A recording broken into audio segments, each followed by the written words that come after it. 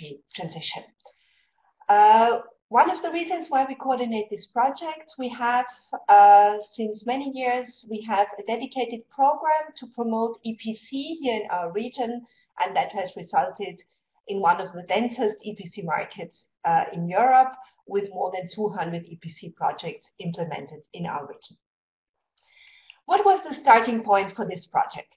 So, as all of you who are online probably know, EPC, in principle, energy performance contracting, is a great instrument.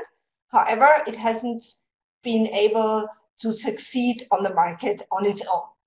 Now, we saw an opportunity in 2014 in the streetlight sector to change this because similar to incandescent light bulbs, also streetlight lamps are being phased out. So there is quite a pressure for municipalities to act. We have at the same time a new technology, LED, that at that time new, that offers high savings with comparatively short payback times, and street lighting is a good learning and testing ground for EPC because it has a significantly lower complexity than other EPC solutions. So we felt that this is really an opportunity to overcome some of these market barriers. So what are they? We call them the chicken and egg problem. There's no demand for EPC because no one understands it. There's no knowledge. And it's very difficult for ESCOs in such a market to develop such a service. All this has been discussed many, many times in many projects, but we thought that these phasing out pressure plus the new LED technologies coming on the market is a real opportunity for starting EPC markets.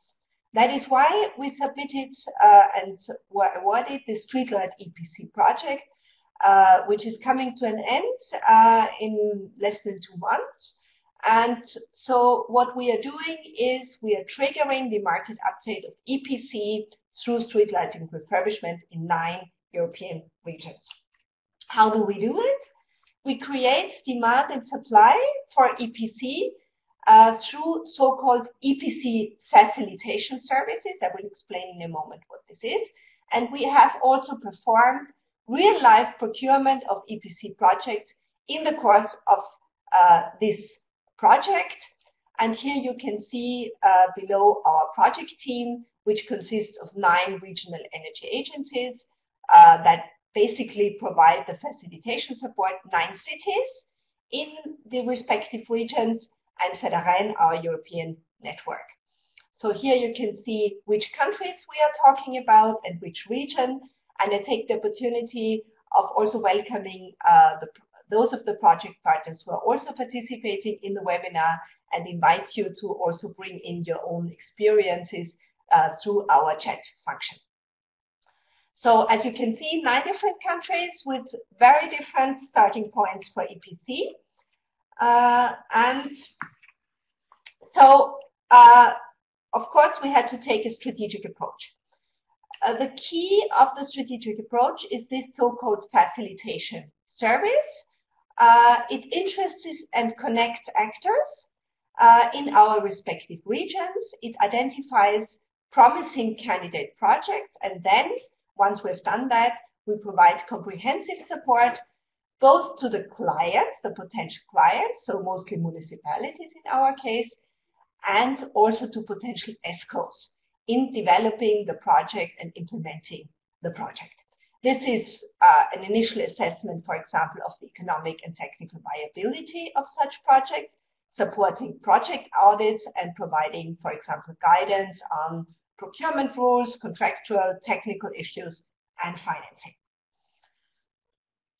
The way we developed the services in the 8 regions, because our service already existed, first, of course, we had to increase our internal knowledge and prepare tools to use in that service. Then a key element was identifying and reaching out to potential projects and stakeholders. And the third step is then the support to specific projects in development and implementation. So here you can see some of the tools we prepared in the course of this project. Quick checks to help, and they are available in 10 different languages. These quick checks, they help us in a first, very rough assessment whether it's worthwhile to give this project a further consideration, a guide on how to do it, and FAQs. Here are some of the activities of the facilitation service in these last 2.5 years. So we held more than 50 events. We had these quick checks completed. We answered nearly 400 inquiries. There are FAQs available, and we held more than 50 meetings with financing bodies. In terms of supporting specific project development and implementation, so in overall, we gave the detailed support to more than 75 projects. 50 of them were street lighting projects and 25 were indoor lighting projects. One key lesson we saw is that really no EPC market is like the other, and the challenges that have to be overcome differ significantly. So in some regions, the problem was mainly that there were no ESCOs, but quite a significant interest by municipalities. In other regions, it was the other way around. There were ESCOs, but the municipalities were very reluctant. What was common to all regions, and it's still the case also in our own region, was the lack of information. And that meant we have to explain, and this is one of the fundamental functionalities of the facilitation service is keep explaining, keep answering questions, keep pushing both municipalities and ESCOs or potential ESCOs towards specific projects. Now, the good news is now we can say at the end of this project, facilitation does work. We have implemented more than 40 projects.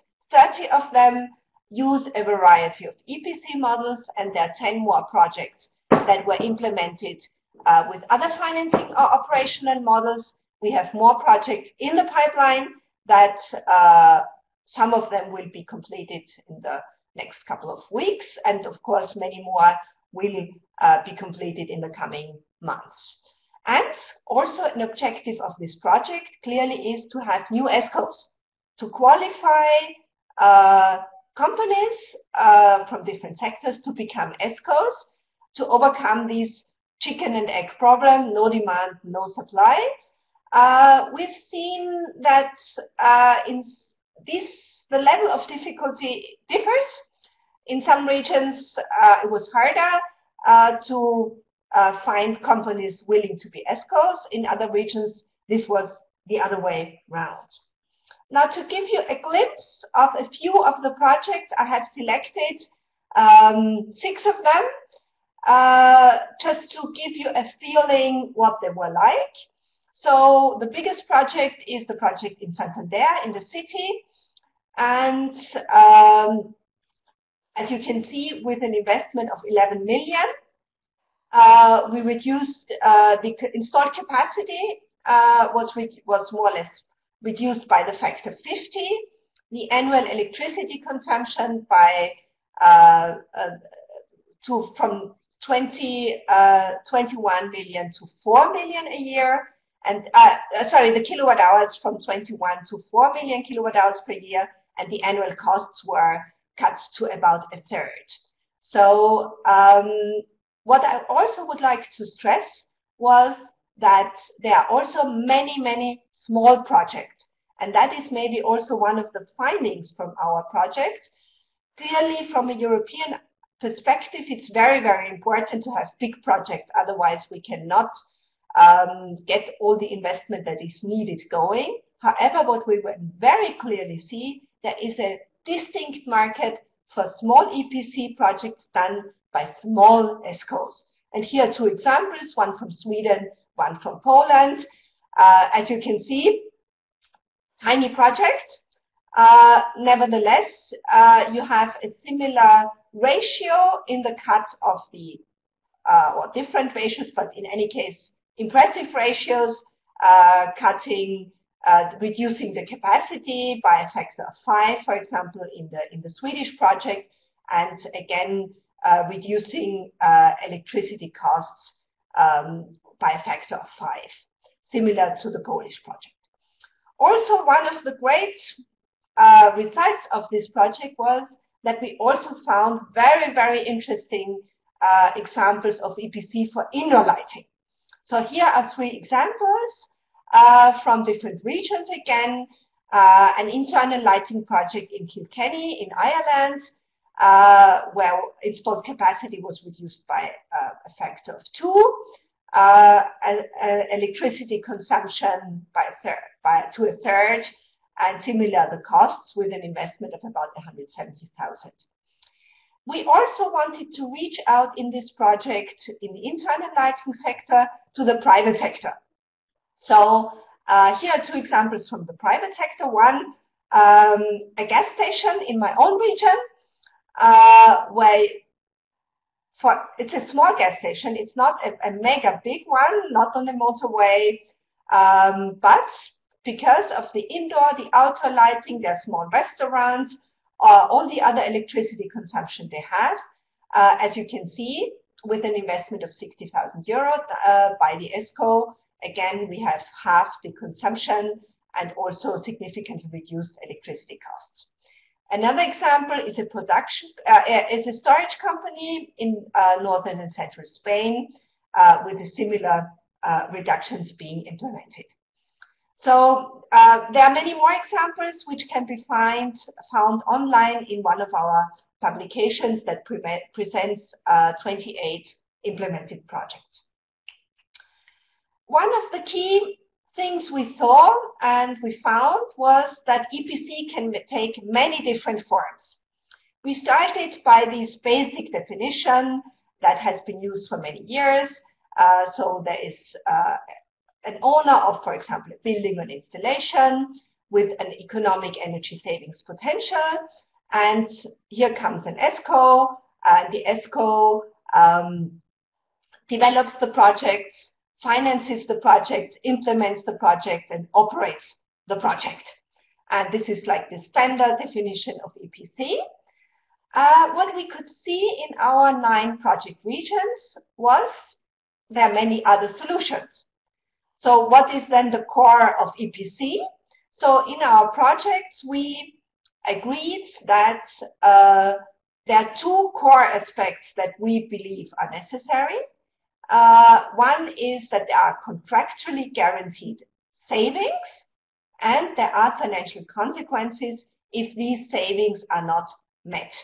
So these consequences can take many different forms. So traditionally it would be reducing the payment to the ESCO, but we also saw cases where, in my region especially, the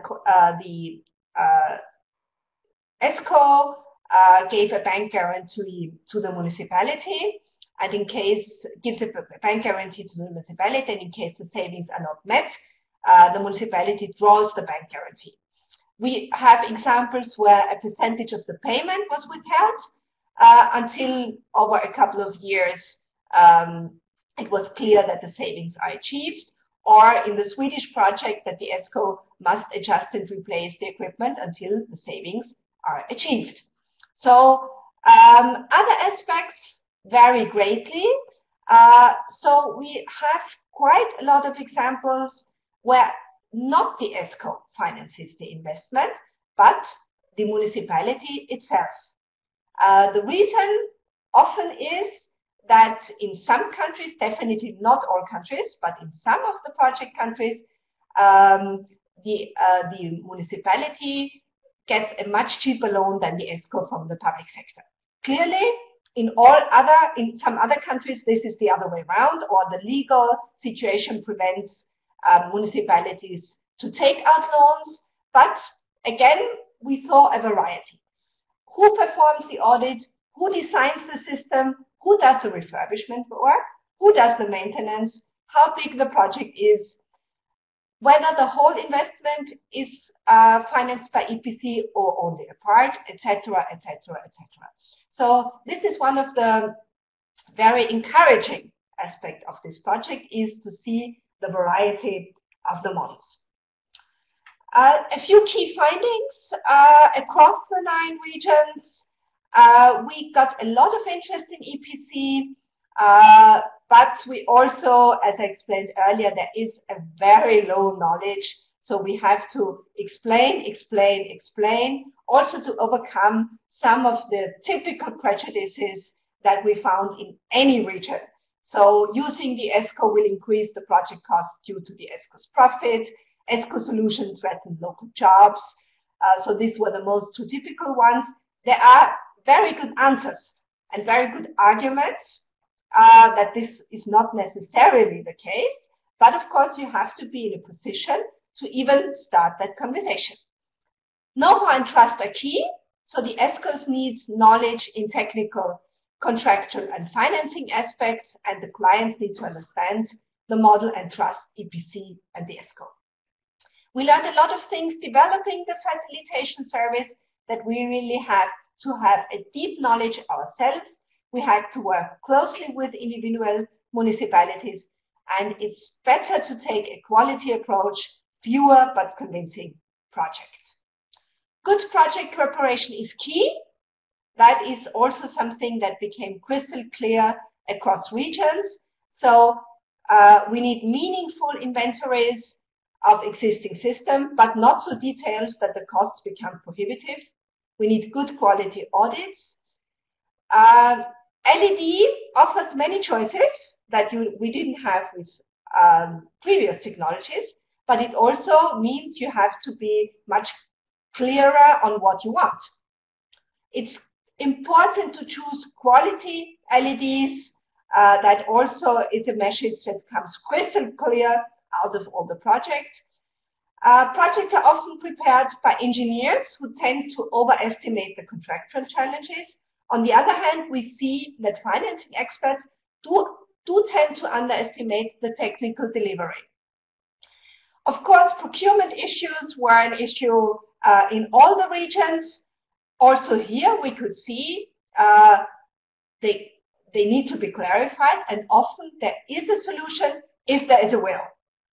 The Croatian example, which we will hear later, is a very good example for that. We saw great potentials for indoor lighting, depending strongly on the country context, but clearly this is a sector that is good to look into further into the future, and as I said earlier, facilitation works. And with that, I would like to end my short presentation, invite you to our conference, the World Sustainable Energy Days, in less than a month. And there we also hold the European Energy Efficiency Services Conference, where we'll present many more insights into how to develop markets for energy efficiency services. And with that, I thank you for your attention and give back to Philippe. Thank you very much for this interesting presentation. So you can see that much has been achieved, many challenges were overcome, and we already have some questions that were asked during your presentations, so I'll go through them. So Mr. Ingerbok asked regarding the quick checks, what are the concrete outcomes of it? Benchmarks, go or no-go, basics for tendering. Could you maybe elaborate on that? Yeah, the quick checks are a very rough document that asks questions like, is the installation older than 10 years or not? It's 4 or 5 questions in most cases. Has already a refurbishment been done in the past couple of months? So very, very basic things, just to weed out those projects where it's really not worth to spend the time on looking at that further. We found that it's a systematics we have developed for other projects, so it doesn't give you any benchmarks here. It just gives you an indication, is it worthwhile to continue this conversation or not? We also have, for example, in some regions, a benchmark of the electricity price. So if the electricity price is below a certain level, it's going to be very difficult to finance, to have an economic savings potential. The quick checks are online on our website that you can see on the slides, www.streetlight-epc.eu. And as I said, the quick checks are available in 10 European languages. You have a follow-up question on your answer. What do you mean by the financial experts often underestimate the technical side? So please that note was that. clear that this would provoke some questions. We've seen that there are, in the project preparation, there are technical issues that need to be addressed, and that the calculation of the savings, the technical delivery, it's not rocket science. It's not rocket science. That would be a very wrong message to give. But we have seen in some of the regions, especially where there was quite an interest from banks, from financial to finance, and to think an ESCO is just someone who provides the money.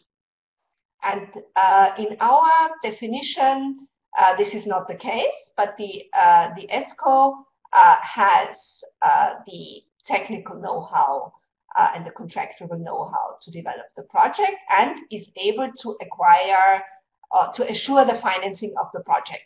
That can be from a bank, that can be from, as I said, from the owner of the installation, that can come from European funding. So we had a variety of funding sources for our project, but it is important, especially in the early phase of the project, to really go into the technical detail. Otherwise, there is a risk that the project will fail. The next question was, what's the reason behind 80% of street lighting being phased out? I think this is a good question for Timothée Noël. But I will answer it quickly. The reason is similar to incandescent light bulbs in the indoor lighting. An agreement has been reached among the European member states that certain technologies must disappear from the market because they are simply too inefficient. And so a decision was taken, as you all know, a couple of years ago to phase out incandescent light bulbs and some other technologies from the indoor lighting market, and the same applies to street lighting. There are many technologies in place that are simply too inefficient. So phasing out means not that you have to take them out, but it means that if those that are in place don't work anymore, you cannot buy new ones. And different from household lighting, for street lighting, that usually also means that the whole luminaire needs to be replaced. So the investment needed is often bigger.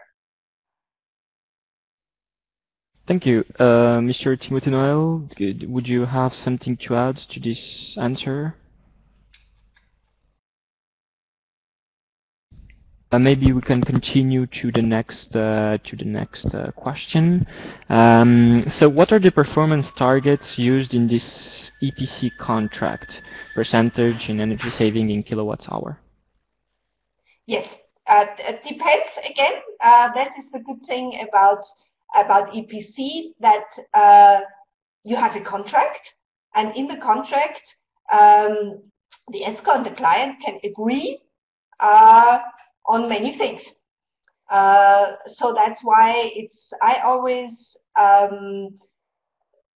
we always advise to be cautious with model contracts, because then sometimes there's the risk that people don't really understand what they commit themselves to.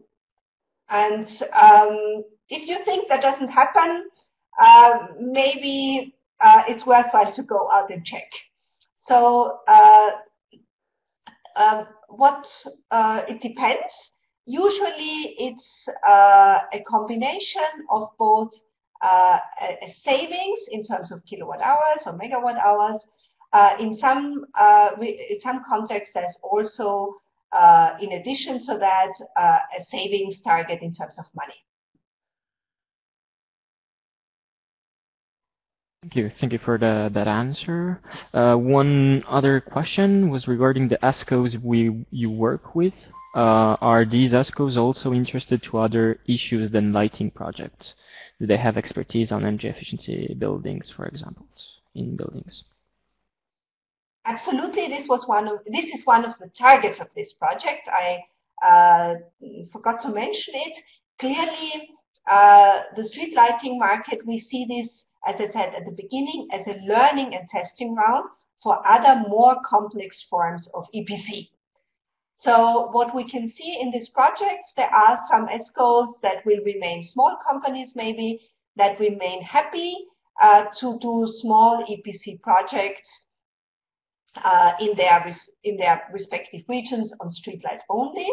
But we also see ESCOs that in the course of this project start out with a streetlight project and then qualify themselves towards, for example, the building sector or the industrial sector.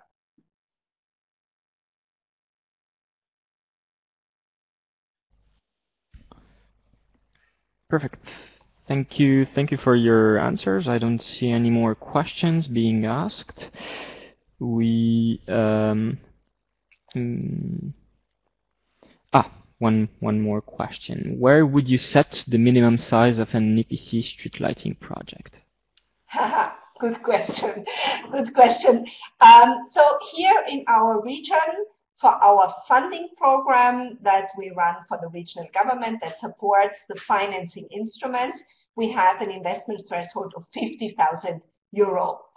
Why is that the case? Because of the transaction costs. So the preparation of such a contract costs money, and that has to be earned in the course of the project.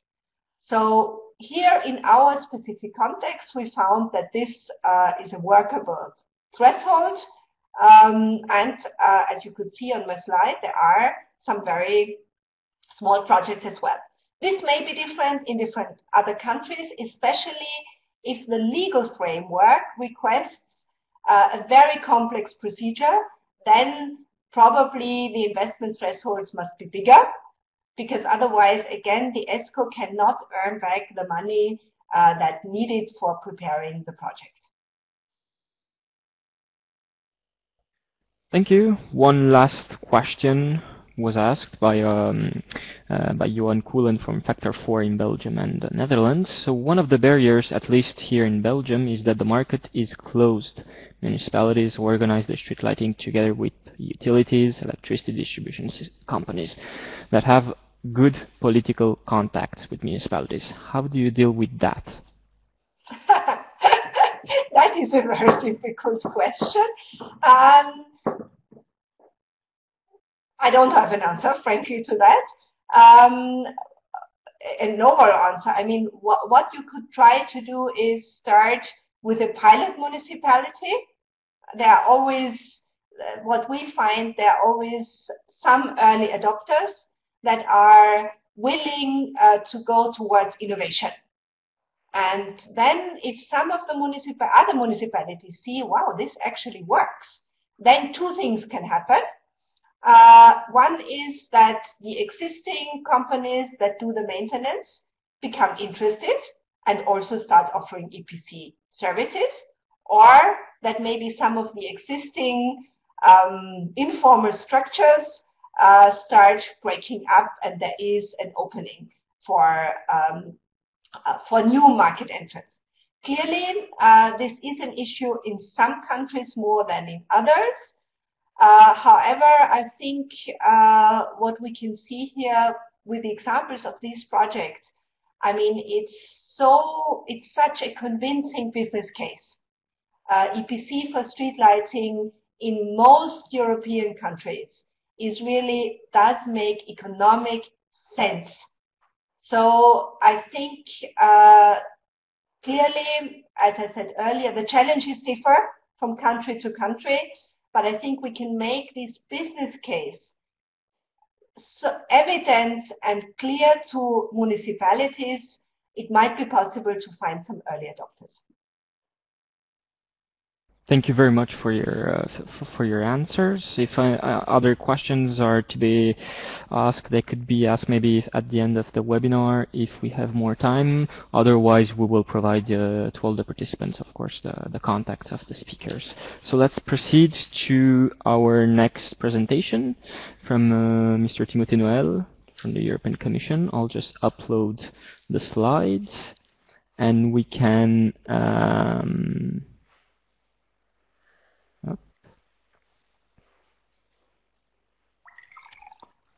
Okay, the slides are ready. Monsieur Timothée Noël, you can unmute your microphone and start sharing the webcam as well. Perfect.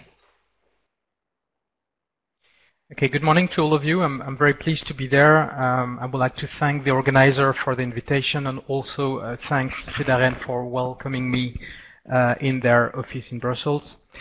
And I'm also very pleased to be there because I've been following that specific project since its beginning, since more than 3 years. And I'm very pleased now to see the results of this specific project funded by also EU funds. What I would like to give you as a presentation today is to respond to the question how the clean energy for all Europeans package, which was released in November last year, 2 months ago, can somehow support the development of the energy performance contracting market. And I think, next slide.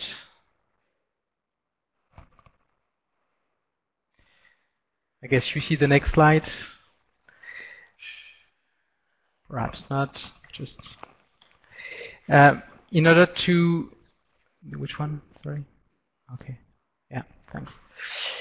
So in order to answer that question, basically, so how can these new proposed measures can foster the development of the market, we should ask ourselves the question, I mean, are they going to somehow have an impact on the specific barriers that are currently hampering the development of that market? And it has been mentioned by Christiane in her presentation, but I would like to mention them again quickly. Those barriers are multiple, and that's why at the moment we have a market which is very heterogeneous in Europe, where in some countries the market is somehow happening and improving, but which is in some other member states very slowly progressing. Those barriers are typically a lack of information, lack of awareness of this type of business model, sometimes some institutional or legislative issues related, for instance, to public procurement. We also have an issue with financing. Sometimes for the ESCOs, a problem of access to financing or a problem of free financing. We also have the questions of the accounting treatment for energy performance contracting in the public sectors in some member states. Sometimes we have also externalities like cost of energy, which has directly an impact on the business models. In terms of technicalities and administrative issues, you also have, for instance, the transaction costs that can be an issue. And for me, one of the biggest barriers is the behavior of potential customers. They are still not yet fully convinced, or they perhaps do not yet fully understand what is proposed behind an EPC. And so there is still many people skeptical or that have difficulties to understand the basics behind EPC. So that's the question we should ask ourselves. I mean, do the current, the proposed measures answer those different barriers? But I would like to be also positive, because I don't like to only speak about barriers when we are speaking about energy performance contracting, because I think because there is a lack of understanding, we should always remind the benefits of energy performance contract. And so I would like to remind that an energy performance contract could, in fact, be a good solution in some cases to respond to the new environment that will be created by those new measures, because it offers to end users a turnkey project where you have an ESCO that takes in charge the whole projects, that guarantee a performance in terms of energy savings or financial performance, that take the risk, that also establish a good relationship with the supplier, and where the savings from the investment then are used to directly pay to pay the upfront capital and the initial investment. So it's always good also to keep to see EPC as an opportunity and not only as a series of different barriers. Now, before giving you some information about the proposed new measures from the package, I think it's important to remind all of you that, in fact, in the current legislation framework that we have in Europe, we already have a lot to support the development of the market. So we've got the Energy Efficiency Directive from 2012 that have specific article on the promotion of energy services and energy performance contracting. In that specific directive, you have an article, which is perhaps not so well known, which is Article 18, where member states shall undertake a number of different measures in order to promote the development of the market, such as developing model contracts for the public sectors, having a list of energy services provider, developing quality, labels, points of contact, supporting facilitation, and so on. That's a very important article, Article 18. We also have different articles like Article 5, which oblige the member state to refurbish a certain percentage of their public buildings owned or used by central governments. And it is clearly indicated that energy performance contract could be a way to implement those refurbishments. We also have Article 7, which is the article that basically establish energy saving obligation schemes in member states or alternatives. And we know that this article is very important to create a demand for energy savings in the market. And obviously, ESCOs and energy performance contract could answer that demand. Article 19 is also an interesting one because it asks the member states to look at the non-regulatory barriers that could be related to public purchasing or annual budgeting or accounting treatment. And Article 8 that basically asks the companies to have regular energy audit is also a good starting point to start an EPC. So all these articles are very relevant in general for the market, and they are still there. And except for Article 7, they are not basically touched or modified by the proposed measures. So they are absolutely key. And when we are asking ourselves the question, how the EU legislation could support the market, then let's first focus, I think, on these specific articles. I also would like to remind very quickly that we are also at the EU level supporting the development of the energy performance contracting market by a series of other accompanying measures. The GRC from the European Commission is regularly working on the topic, is regularly publishing reports on the state of play of the market. A new report is going to be published very soon. We also have different calls for proposals supported under Horizon 2020 that promote specific projects on innovative financing schemes that could be related to energy performance contract. We have specific project development assistance facilities such as ELENA that are also key to support the development of the project. And of course, we've got structural funds with 17 billion euro dedicated to energy efficiency in the current programming period. It's 3 times more than what we used to have in the past period. The Juncker plan with the European Fund for Strategic Investment and dedicated also other financing instruments such as the European Energy Efficiency Fund that could be used to provide financing to EPC projects in the public sector.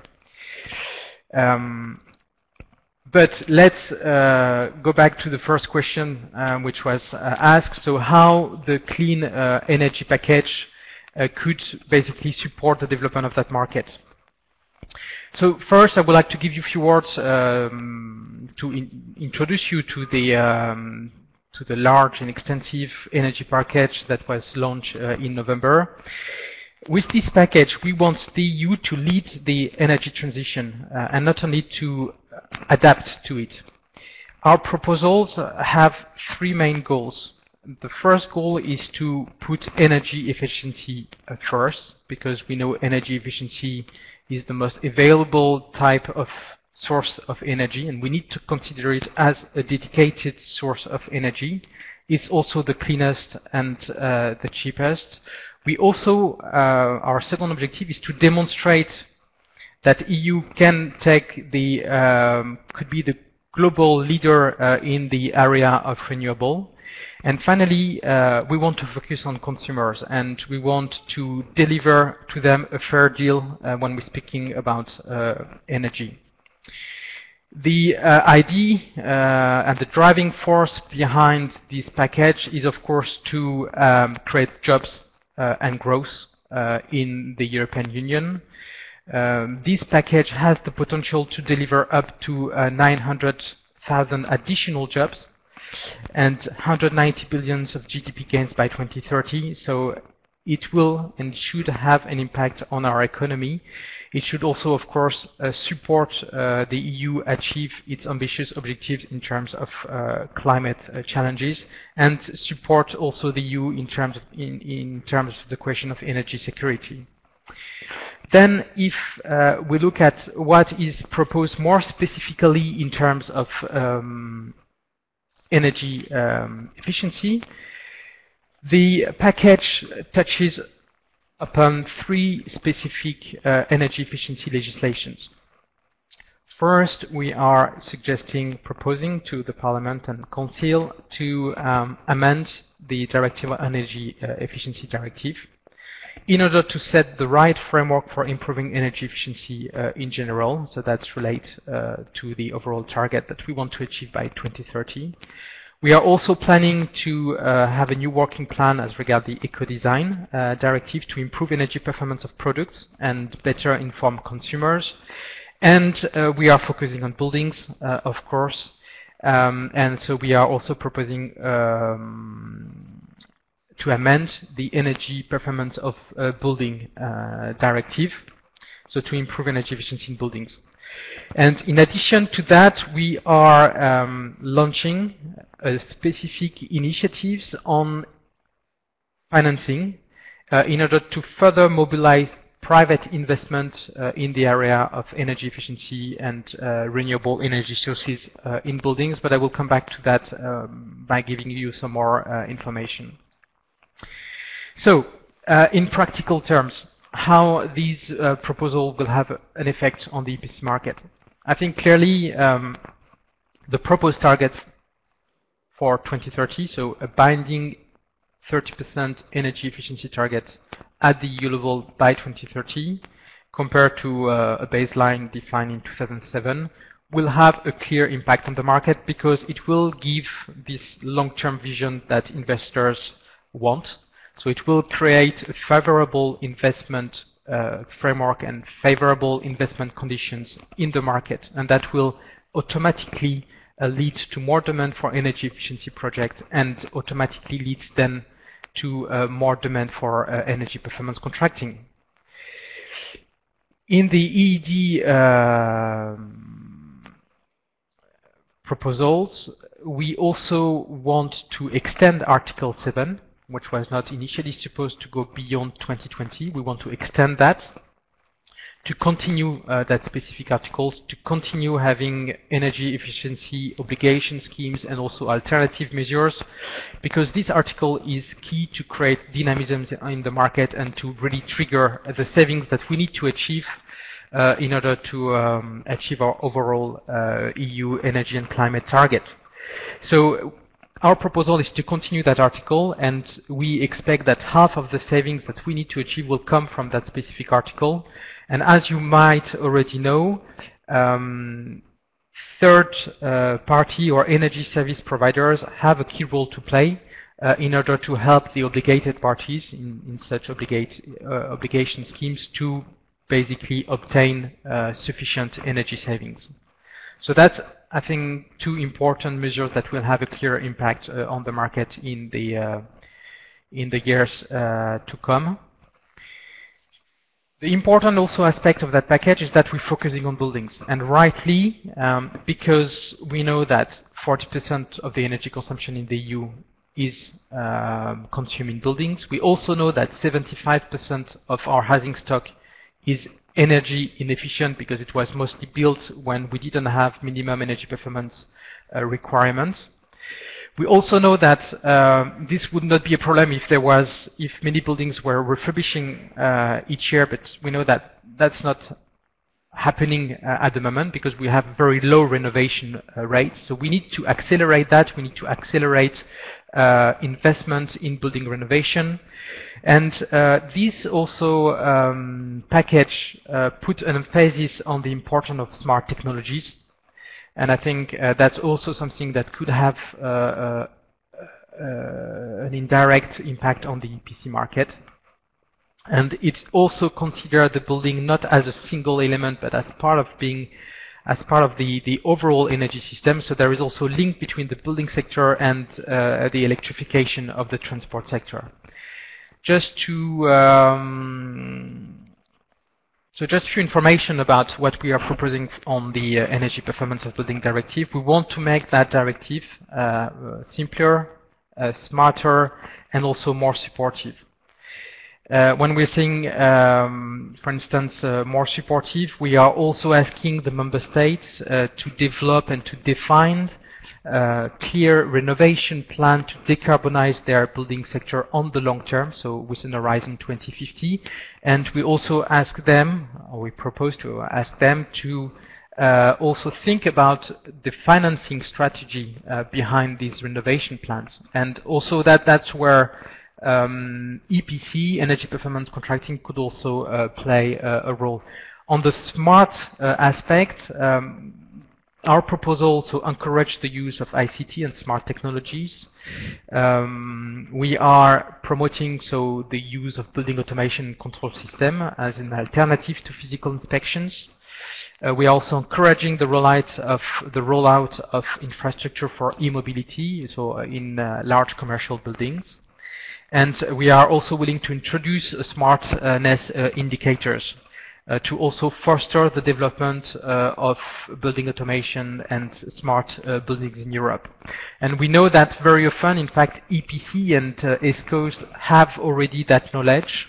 And I think that by highlighting the importance and the opportunities related to smartness in buildings, this could also be a way for the ESCOs and the EPC to better position themselves on the market. Now I would like to say a few words about the specific financing initiative that we are also proposing in our package, which is called the Smart Finance for Smart Buildings Initiative.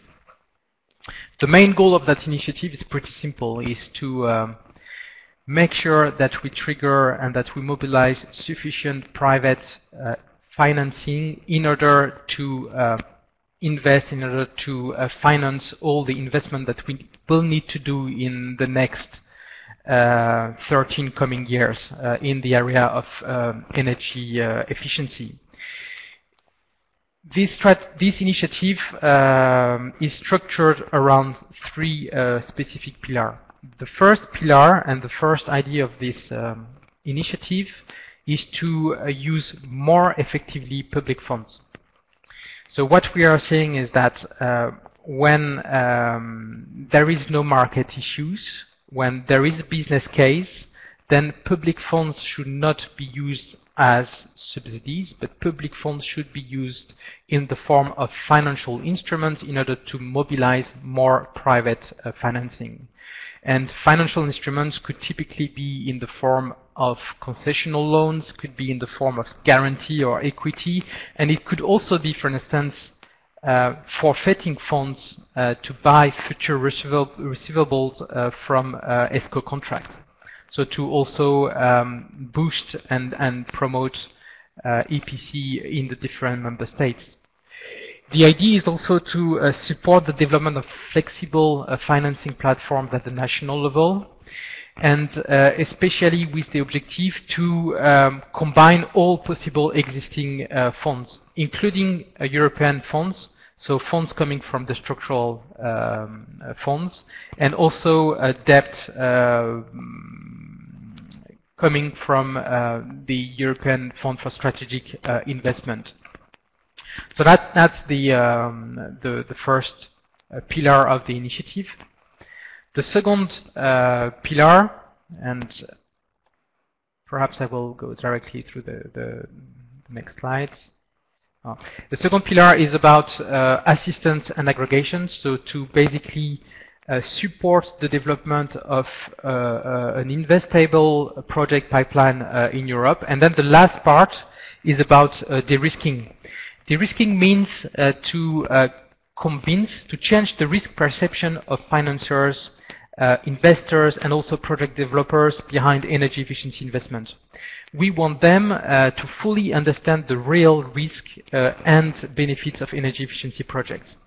So just to give you some more inside information about this initiative, under our first pillar, one of our goals is also to favor public investment in energy efficiency, and on that aspect we are addressing, and we want to address the question of accounting treatment for energy performance contract in the public sector.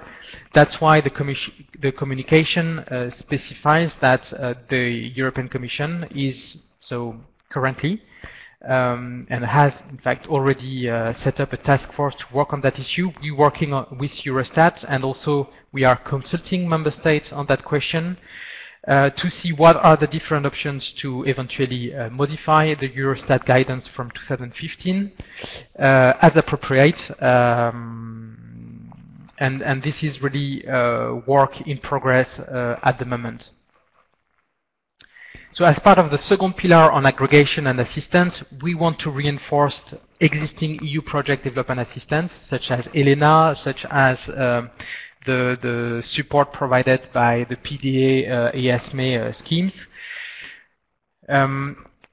We have the experience of ELENA, and ELENA has demonstrated that in order to trigger ambitious and lighthouse projects in the field of energy performance contracting, this type of support was very helpful. So the idea of PDA schemes is to support project developers by helping them with all the missing skills they have in-house, so in order to further develop their projects. So it's a mechanism that allows project developers to receive funds to basically have access to the right technical skills, to the right financial skills or legal skills, in order at the end of the day to have investable and aggregated projects. We also want to, under that second pillar, aggregation and assistance, to encourage the development of local and regional one-stop shop at the local and regional level. The idea behind that is to foster the development of services that encompass the whole project cycle, so that basically support project developers throughout the whole journey. So from the audit phase, from the definition of a technical offer that should come together with the financial offer, through the support of selecting the right companies to do the job, to supervise the job, and then to check the energy performance of the project. So this will certainly also boost energy services in Europe. And finally, the last pillar of the Smart Finance for Smart Buildings initiative is about de-risking. So I've briefly explained to you what de-risking means.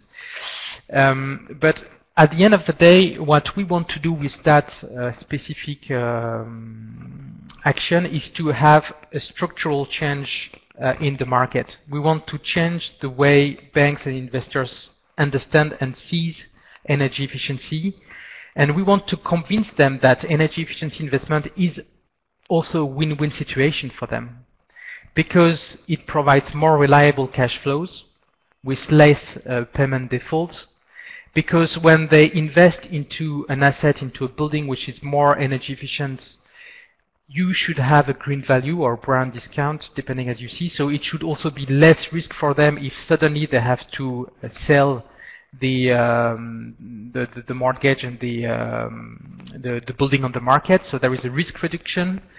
And it will also bring for them refinancing opportunities, because we know that investors are big institutional investors are willing to place their money in a more sustainable type of investment. And if we achieve to develop a portfolio of energy efficiency loans, then this will create an important and a very interesting refinancing opportunities for investors. So in order to achieve that goal, we are basically working together with EFIG, which is the Energy Efficiency Financial Institution group. And we have, together with the group, develop and working on two specific actions. The first one is to develop the DEEP platform, which is an open source database that discloses real performance data of real investment projects. So the idea is to know, and we have already more than 7,800 projects in that database, which is freely accessible.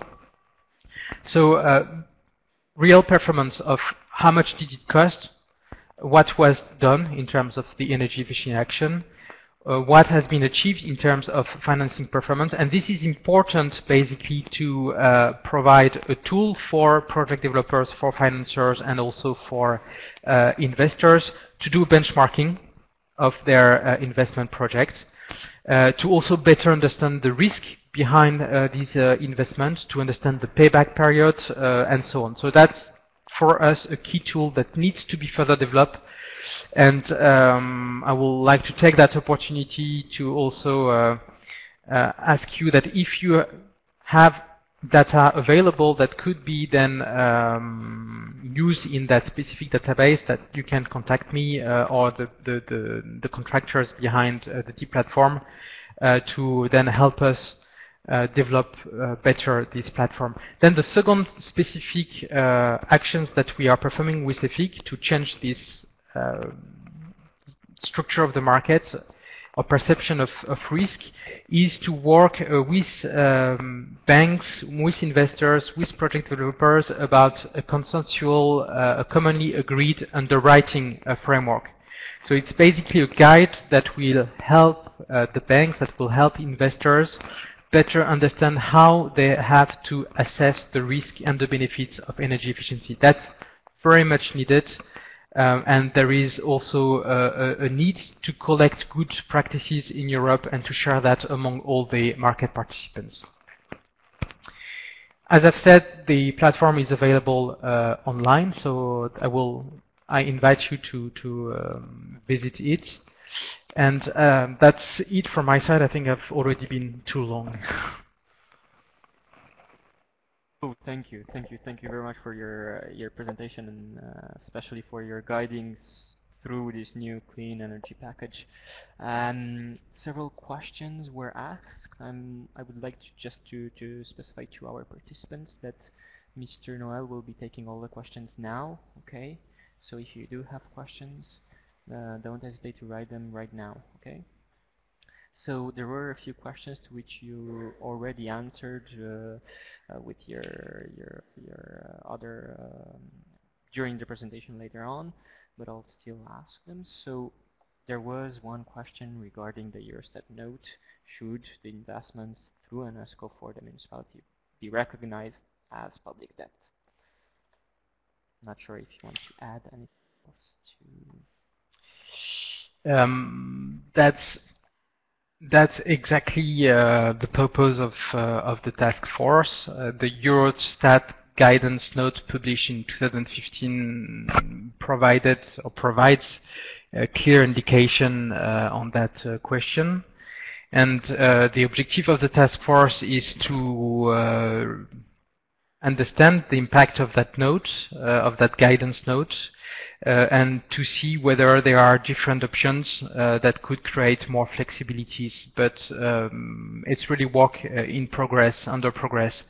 with Eurostat and also with representatives from the member states from their statistical office.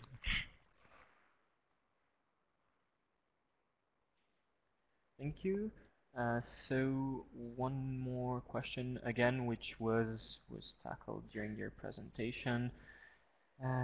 European municipalities have bad experience in the past with public-private partnerships in various sectors. What regulation framework for ESCO EPC market could avoid this risk for municipalities?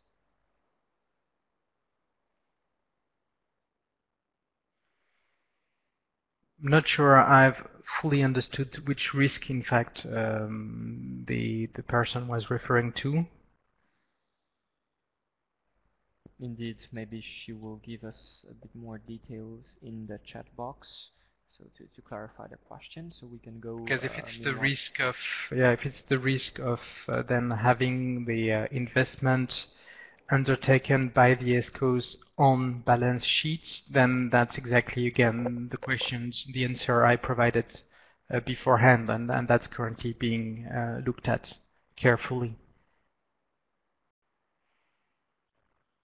But if it's about the performance risk, normally an ESCO should guarantee the performance risk. So in terms of performance risk, they should not be the risk. And then on the overall business model and on the attractiveness of the project for the municipality, I think that's a case-to-case decision. Great, thank you. Thank you for the clarification. We have one more question, which is also partly an idea. Would it be possible in the framework of the Eurostat to consider outsourced street lighting equipment as public-private project owned for more than 50% by the ESCO, so realize off-balance sheet financing, or would that not be allowed? I think that when we are speaking about these questions of on-off balance sheets, we should all realize that, in fact, everything is currently, I mean, we have already clear rules in ESA 2010 as regard the classification of debt. And so if you take the option of a PPP, then you have clearly defined very specific rules that applies not to only to EPC, but if you want to build a bridge using in the form of PPP, then you will have to respect the same rules.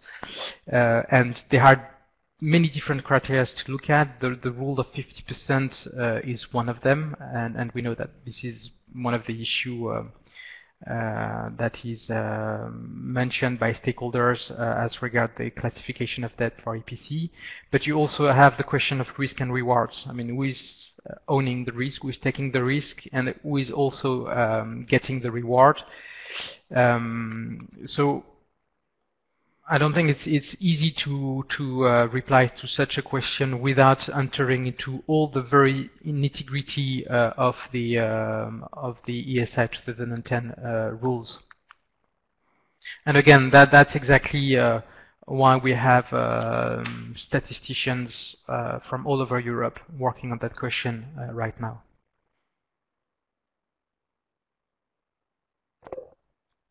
Okay, there was one more question again, which on which you gave elements of answer in your presentation. Would the European Commission consider the establishment of an EU organization that would get all the funding instead of member states, institutions, and individual projects in Horizon 2020? The experience could be gathered in one place, and access could be direct, so would results and assessments.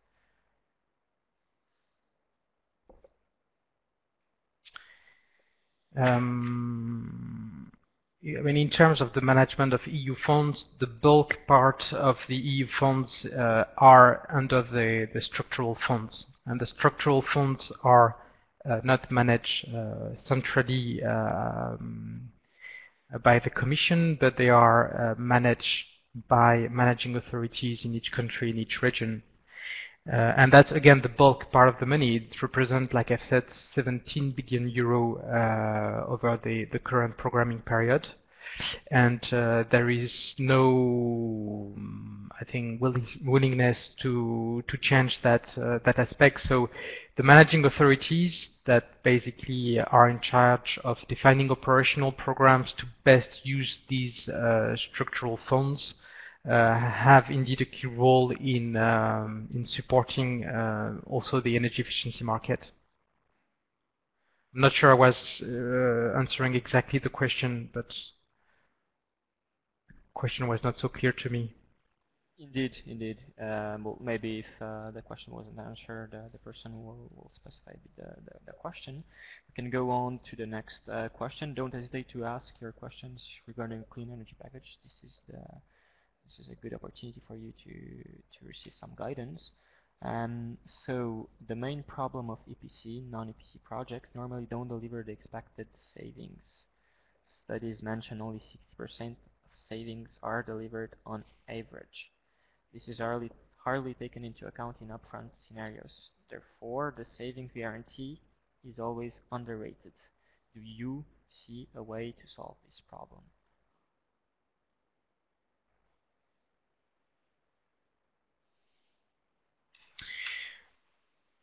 I think that, I mean, that's why we have, for instance, the D platform is to have a better understanding of the real risk.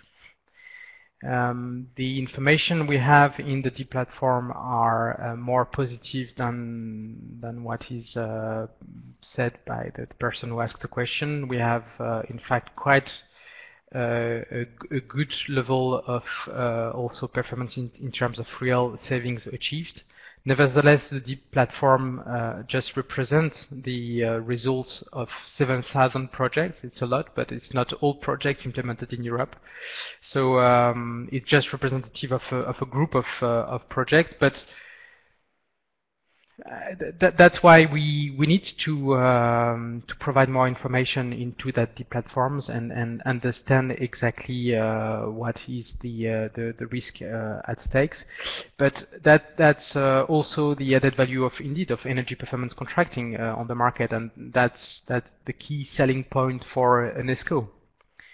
Is their expertise to define specific technical solutions that fits exactly the needs of a building or an industry, but also to be able to master all the process and to propose a clear performance guarantee. And that's why also there is an extra cost for that. So, and that's also why we have, for instance, in the EED directive, specific articles that promote the development of the market. So I think the answer to that question is one, we need to continue better understanding what are the real performance of energy efficiency investment, and that's typically what we're doing in DEEP. And second is to foster and promote all type of business models that actually deliver guaranteed savings, and energy performance contracting is one of these models. Thank you. Thank you. So we'll be taking the final questions now. Do you have any idea when the Eurostat barrier will be removed, reduced? Another tricky question. Is this a question of months or maybe years? So again, what is currently taking place is an analysis. Different options are being considered. The idea is not to remove the guidance, but eventually adapt it if appropriate.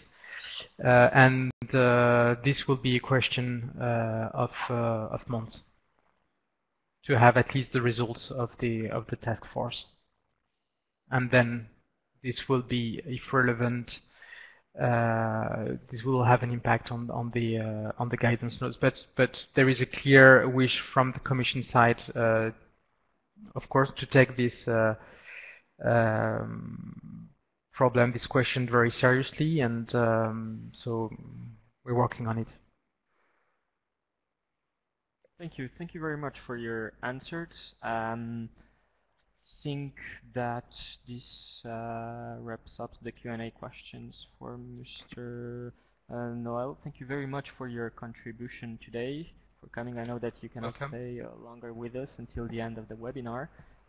So thank you, and I'm sure that all participants, if they have more questions, they can they direct them directly to you. Thank you. Thanks. We could now proceed to our final and concluding presentation from Mr. Vladimir Segon. I'll just upload the slides and we can proceed.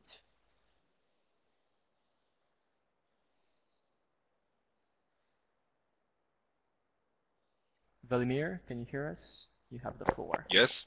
And you can share your webcam as well. Start the webcam and share it. I have. Can you see me? Is it working? Not yet. No. Not yet. Not just the webcam, a moment. at least. Perfect. Now we can. Okay. Okay. Perfect. Okay. So hello everyone. On behalf of Northwest Croatia Regional Energy Agency. Well, thank you to Federan and to Christian for organizing this and for the opportunity to speak and to present our experiences.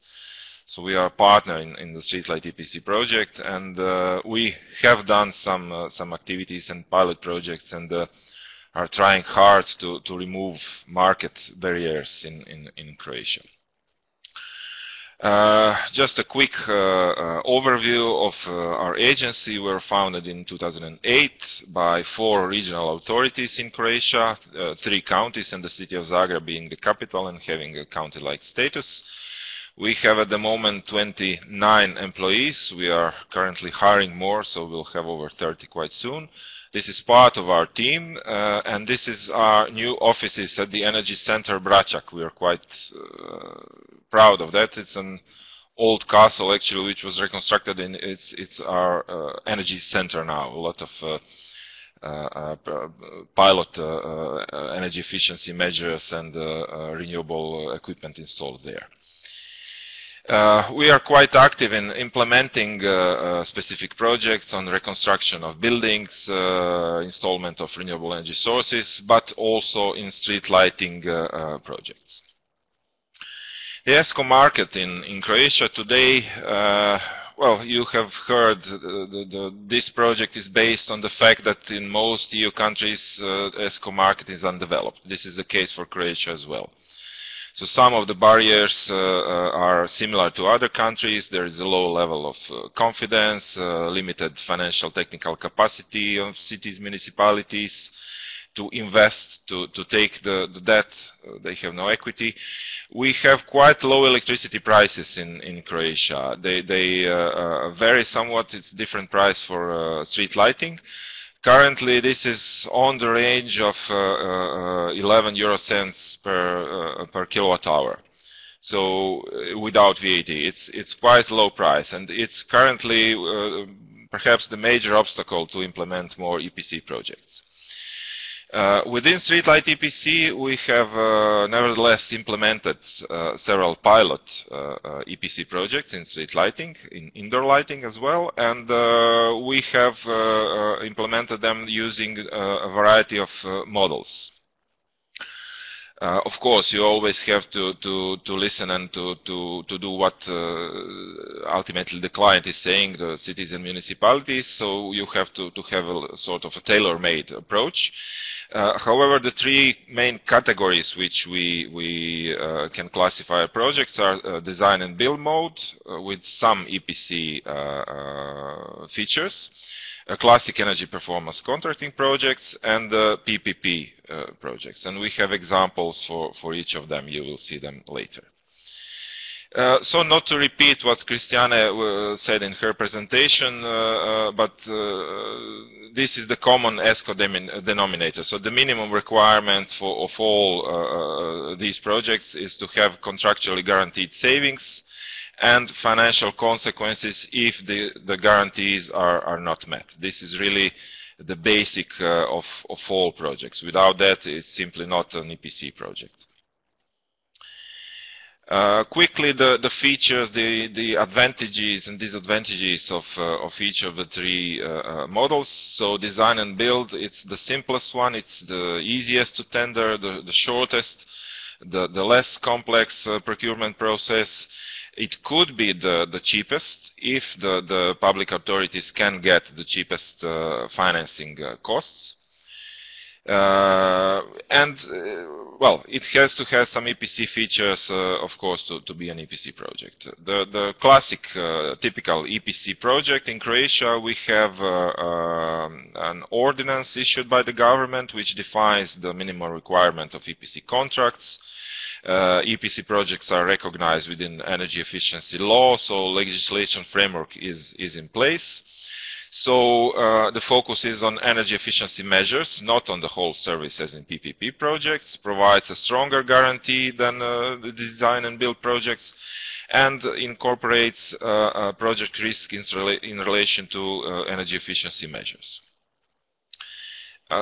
PPP projects, well, are the most complex, the most demanding in terms of preparation of documentation, in terms of costs of this preparation. Their advantage is that if it's a fully approved PPP project, and we have a special law on PPP in Croatia, sub-laws, very much defined the legislation on that again. If it's a fully PPP project, then it's not taken as a public debt, and it's somehow solves the Eurostat regulation. So PPP ensures clear risk allocation methodology, and this is one of the key issues really for PPP. Quite a lot of risks have to be allocated very clearly in the contract, very complex risk allocation procedure. To get on the implemented projects, the first one was reconstruction of indoor lighting in 3 schools in Krapina-Zagorje County, which is one of our founders. It was a combination actually between a design and build project and an EPC project. The county actually managed to get a considerable amount of subsidy from the National Environment Fund. It was 80% of subsidy, as you can see, the investment and the subsidy, so quite a big amount. In order to get this subsidy, we had to juggle a little bit. So the fund call for tenders was for typical design and build projects, and we wanted to implement some EPC in it. So we have prepared documentation for the fund to get the subsidy, which was based on the typical build project.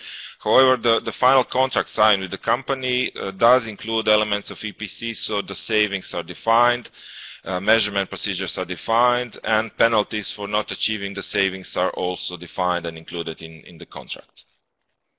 You can see some information here regarding cost savings, reduction of electricity consumption, CO2 reduction.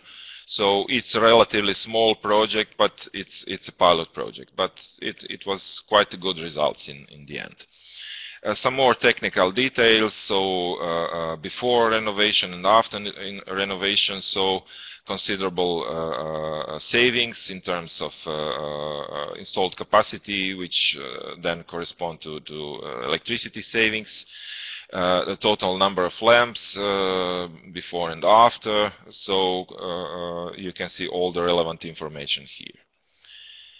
And some photos of this project. This is a sport hall in one of the 3 schools, so before and after the reconstruction. It looks nicer if you see it in person, but still, even in the photo, I think it's quite obvious that the illumination is better. The second project, which was a typical EPC project, followed the legislation, the ordinance on EPC contract. It was a street lighting project in the Croatian city of Vrbovec. That was the bigger project. As you can see from the capital costs, the overall contract value was bigger, of course, than only the capital cost, because it includes ESCO other costs, not only the capital ones. And you can again see some considerable electricity savings per year. There were savings on maintenance costs, reduction of electricity consumption, CO2 as well. This project did not receive actually subsidies, but because the current status of street lighting was quite in a poor condition, it was possible to achieve considerable savings and good payback periods even without it. But this was mostly an exemption. It's not a common situation. So again, some technical details on the project. As you can see, the decrease in installed power was almost 5 times after the renovation. Very, very big savings of almost 80%. And the illuminance was even better. So in the contract it is stated that illumination is measured as well, so standards of illumination have to be satisfied, not only energy savings, but of course the lighting has to be appropriate. And you can see here photos of the city of Verbovec and the new some of the new lighting which was installed. And the last project which I would like to show you was a full PPP project. It's implemented in the municipality of Kostrena. The project volume was not a big one, so this is not a typical PPP project where you want to have big volumes because the preparation costs were quite high.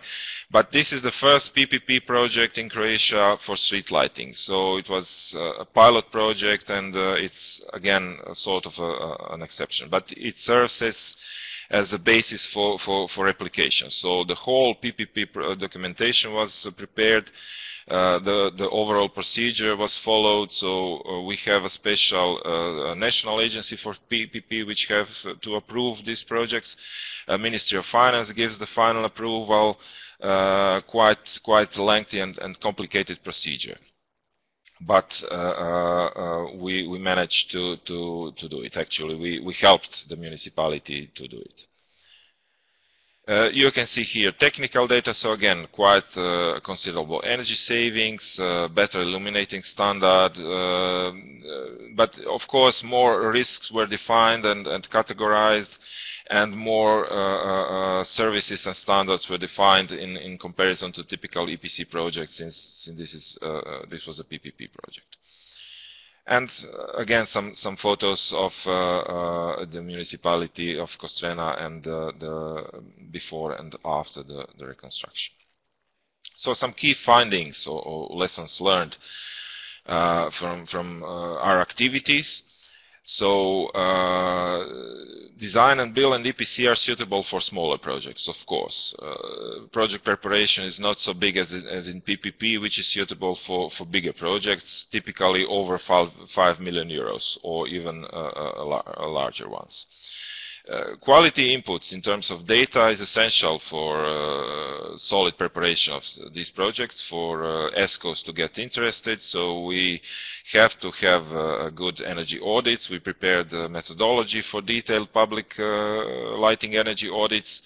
And it's really a key for building the ESCO confidence in these projects, to get them to get into these projects and to start involving. So it's also important to have an understanding from the ESCO market players regarding contractual models. So we have prepared, drafted ESCO contracts. We have commented on them with potential ESCOs, so to get their feedback, to really have a contract which is acceptable to all parties. And we feel it's quite important to include life cycle analysis life cycle cost analysis in all of these projects. So should be, it's our opinion and experience, should become an obligatory part for all projects, both ESCOs and not ESCOs, to really have a good basis for comparison. Tendering documentation, well, needs to be standardized, but also needs to be custom fitted, so to find the right balance there. And it's really a matter of carefully preparing this documentation, paying a lot of attention to technical, legal details, all that actually Christiane elaborated in more detail in her presentation. That's also our experience from Croatia. And we actually use some GIS tools when preparing energy audits, to get a better collection of info, to get standardized data, and to have really comparable results, and in the end build confidence of ESCO market players. And lastly, I would like to shortly present another project which we are implementing. It's not implemented through Streetlight EPC, but it's implemented through Elena. It's a much bigger project, but just to give you an overview. So basically, based on our experience through Streetlight EPC, we managed to start the new light project, which is reconstruction of street lighting in 57 Croatian cities and municipalities. And some basic facts. Started in October 2015, lasts for 3 years. The final beneficiaries are the cities and municipalities. However, we have applied to Elena on behalf of all of them, and we have signed the final contract with Elena. The overall goal is to get investment of 20 million euros in reconstruction of street lighting systems.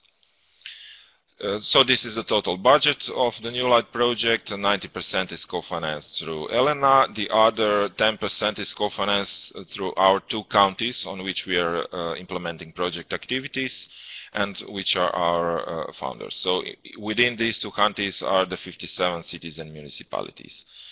The main activities are grouped in 3 phases: implementation of energy audits, which we are nearly completed. We have started preparation of ESCO or PPP documentation preparation, and in the second part of this year we will launch the first tenders for the actual reconstruction. And really the key feature of this project, why it's important, why we feel it's a good replication model for other parts of Croatia, but also other EU countries, it's bundling. So we actually managed to get together 57 cities, municipalities, different political options, 57 mayors in one project, really to get them together, providing a better investment opportunity, much lower transaction costs, lower reduced risks. Of course, there are challenges, but we also like to think of them as opportunities. And with this, I would like to thank you for your attention, and of course, I'm open to questions. Thank you very much, Velimir. A lot of experience has been gained the last few years. Thank you for sharing it with us and with the participants.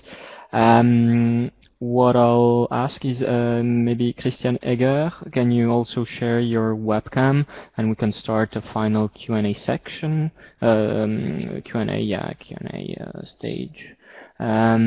So we have one question that has been directed directly to Velimir. So what are the differences between the EPC ESCO project and the PPP lighting projects you have presented? Well, the PPP project, each PPP project has to undergo a very specific procedure. It's defined by our PPP law, which we have in Croatia, by sub-laws. As I said, the documentation for PPP has to be approved by a special state agency for PPP, by the Ministry of Finance. Only after then a city can launch a tender for the selection of a private partner. So it's very strict, very prescribed, and in the end, if everything is done according to specifications, the net result should be that this is not public debt and should be acceptable to Eurostat not to count it as public debt. In order to achieve that, you have all sorts of criteria regarding risk allocation, regarding the 50% which was mentioned by Johan, I think, investment volume. It's really the detailed criteria which you have to achieve to be eligible as a PPP project. But as I said, the final result is that it's not counted as public debt. So that's perhaps the main benefit compared with EPC. So EPC is simpler. We have legislation in EPC.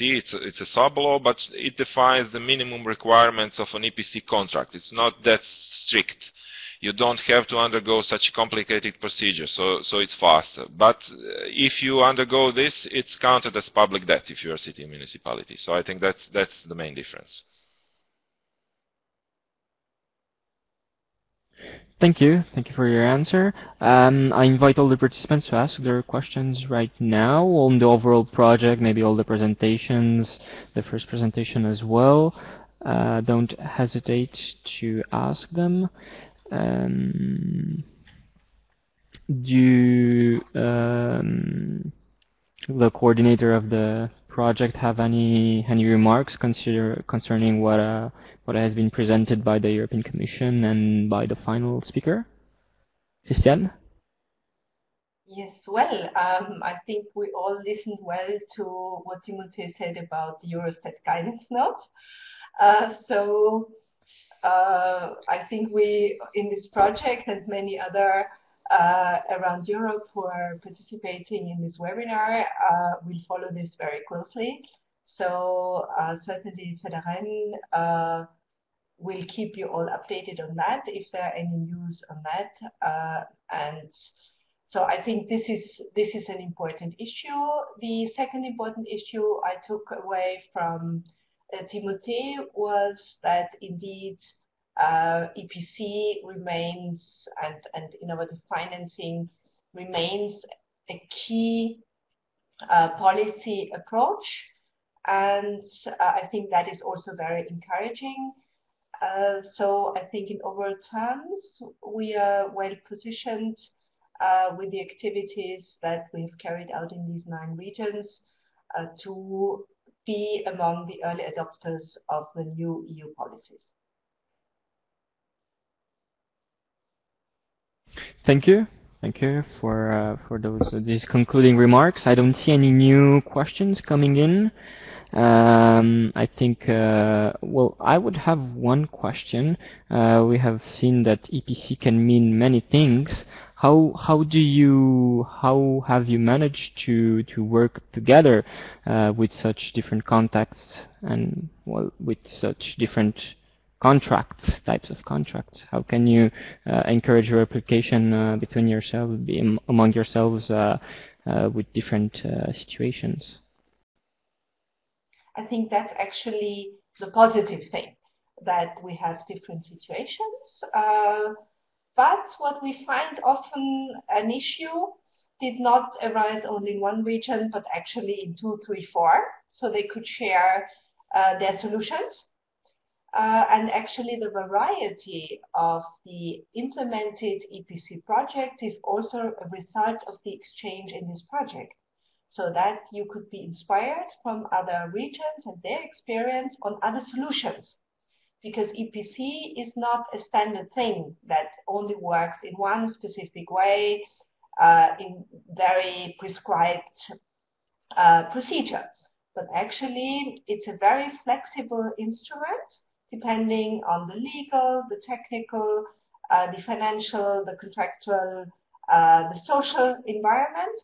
And I think this project and the experience from it put us in a position to maximize or start maximizing the benefit of this instruments by sharing the different solutions and challenges among us. Thank you. This is positive. This is optimistic. This is a very good conclusion to our webinar.